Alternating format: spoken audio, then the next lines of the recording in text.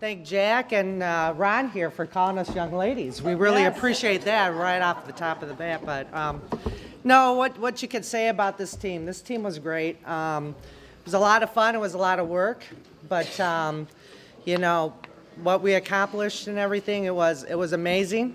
The conference was only 5 years old when we won, and we were the only team downstate that didn't win their conference.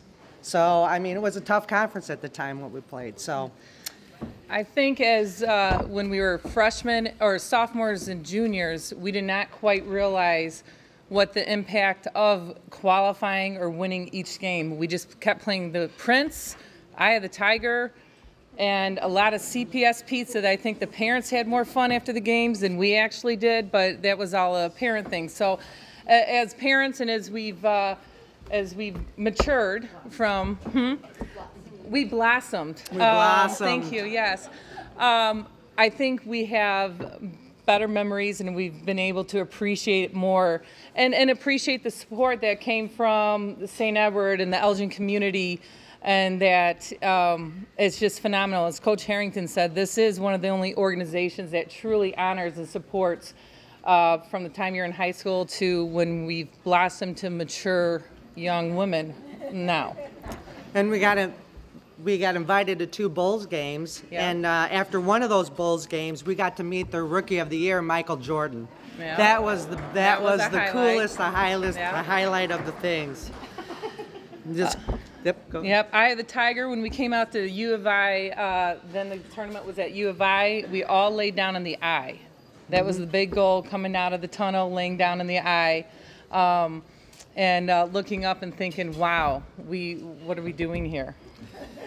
And one of the boys' basketball coaches at St. Ed's made a remark that watching girls' basketball was like watching paint dry.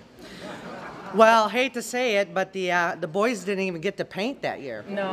I don't even think they picked up a brush. No. They didn't even pick up a brush. So, Johnny Wave.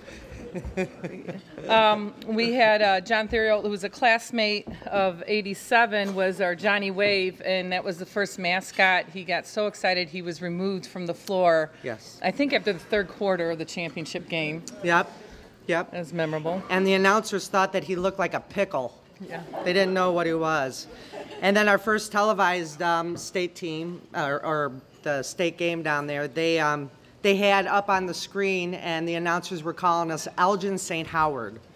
So I guess we were Elgin St. Howard pickles with that.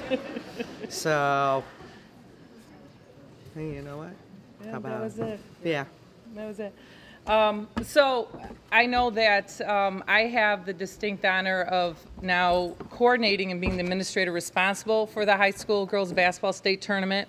And that is something that I get to think about these young ladies every time, and it's just an amazing feeling, and it brings back memories. So thank you very much for bringing us back together. I think we're going to stay in better touch moving forward, that's for sure. Thank you. Thank you. Good job. Good job.